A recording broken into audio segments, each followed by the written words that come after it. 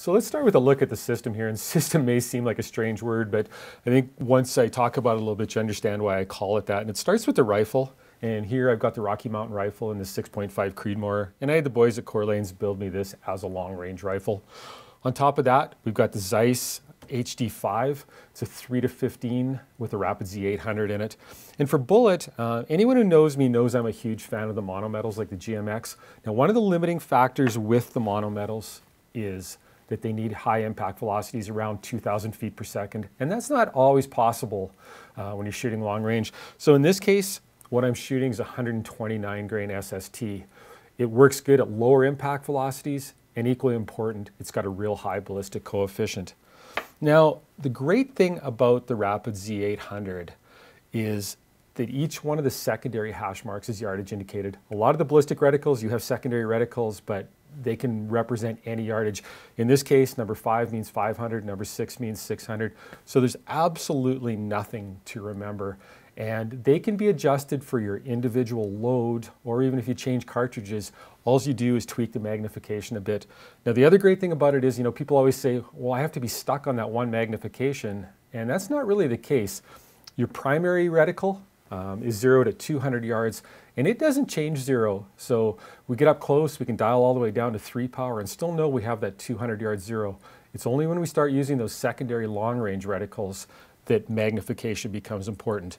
And the great thing is the Zeiss calculator does all of this for you and tells you exactly what magnification you need to be at. Let's take a quick look at it here.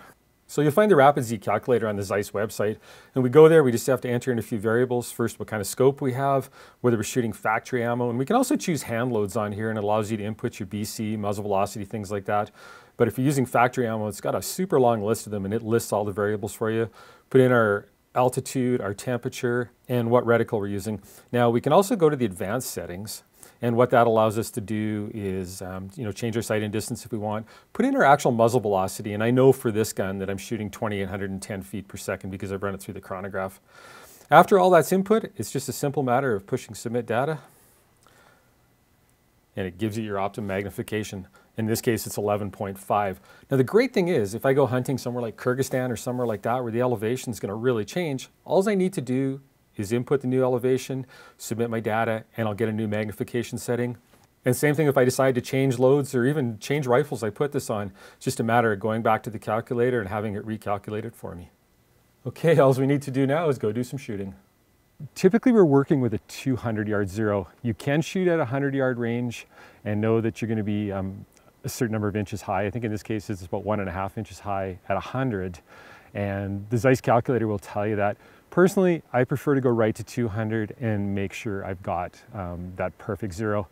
Now, I think one thing that confuses people about reticles like the Rapid Z is they're like, well, you always have to be on that magnification when you're shooting, and that's not 100% true. When I'm on the primary reticle, and that's what I'm going to put my 200 yard 0 at, I can be at any magnification and my 0 won't change. So if I'm close range hunting, no big deal. I can dial, in this case, all the way down to 3 on the 3-15 scope. It's only when I start using the secondary hash marks on the reticle that I need to make sure that I'm on the proper magnification. So in this case, when I'm at the range, I'm going to crank it right up to full max. I'm going to crank it to 15 power. That gives me my most precise point of aim. And from there, it's just a matter of anytime I want to do longer range shooting, I have to go to the appropriate magnification, which is 11.5. Well, that looks pretty good. I'm just going to put a couple more in there, but that one was dead on. Wow, that looks perfect. So this is our 200 yard 0. We shot at 200 yards and we wanted exactly 0 to 200 yards. And you look at that group, that's why we shoot Rocky Mountain rifles. You need a really accurate rifle when you're doing long range shooting. So now we've got our 200 yard 0. Now we want to go truth that rifle at longer range. So what we're going to do is we're going to go out to 500 yards and truth it. We know the magnification that the computer told us to be at, and quite honestly, I've never had to vary from that magnification at all, but you do want to truth it at long range.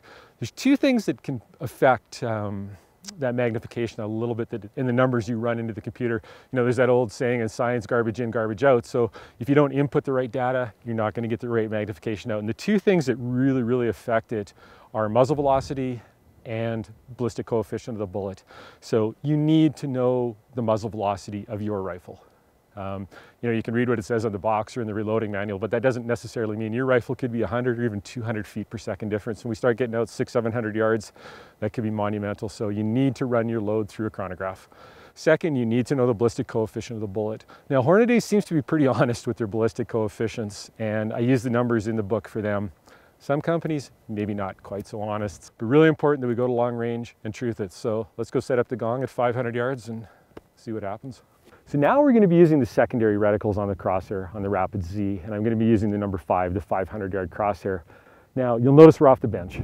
I don't like shooting off the bench other than checking my primary zeros. Things can change a lot when you get out in the field with your long-range shooting, so I like to shoot under the actual field conditions I'm going to be shooting at. And I love to shoot with a bipod on my gun. And I know some people think they're a little bit heavy, a little bit cumbersome, and they can be. But unless weight's a real issue, like say with sheep hunting or goat hunting or something like that, I'm going to run with the bipod on the front. If weight is an issue, I can shoot off the pack or something like that. But for the most part, having that bipod on there is just so steady that I'll put up with it. Now, some guns will change zero when you put a bipod on them. We run Macmillan stocks in all our guns. I've never had one change zero with a bipod, but I certainly know people who have. Now, you'll also notice that I've got this jacket under the back here. And for me, having a backrest is every bit as important as having a front rest. And if you can get that back steady and front steady, and that's on the target, really there's nothing to do at that point but to pull the trigger. So really important that you do get a backrest. Some guys will even carry like a bench rear bag with them. For me, I just find a jacket works pretty well.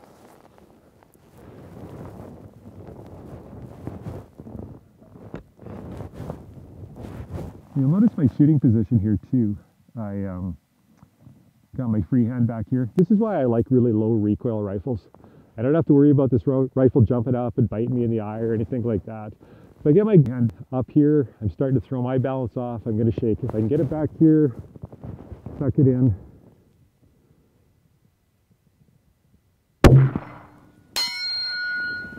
Well, that looks pretty good.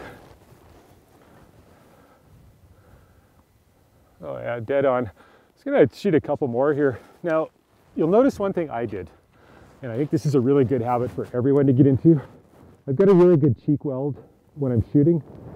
Some people really develop a bad habit. When they shoot, they go like this to see where they hit. You're never going to see better than through your rifle scope. I've got this on 11.5 power. It gives me a pretty good view. If I lift my head up, I'm looking at 1 power. But the other thing, a lot of people, it happens. They develop really bad habit. As they're squeezing the trigger, they'll start to lift their head. And typically what that does is drop the gun down. So what I like to do, just squeeze that trigger, give lots of time for the shot. If I can see where it hit perfectly, it may be 4 or 5 seconds before I even think about lifting my head. Let's just fire a couple more here and see how that worked out.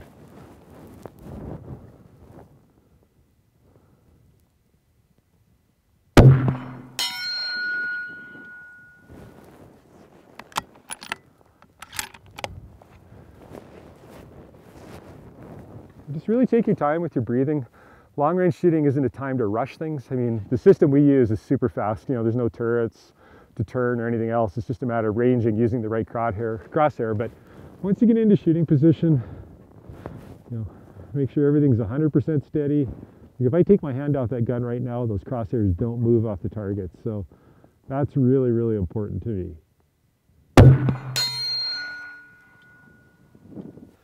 So no complaints about that. I've got 2.5, 3-inch group there at 500 yards. So well sub MOA. Considering we had a little bit of wind today, I'll definitely take that. So that's the great thing about the system, and hopefully you're seeing why we call it a system now. The bullet, the scope, and the rifle all have to work together. And the great thing I liked about this, it's just fast. There's really nothing to do but range, point, and shoot. Like I said, we're not long-range hunters by any means. If we can get close and right in their faces, we'll take that option every time. But we have the gear, and we practice enough throughout the year that we have the skill that if we do need to take those long-range shots, it's no problem to do it.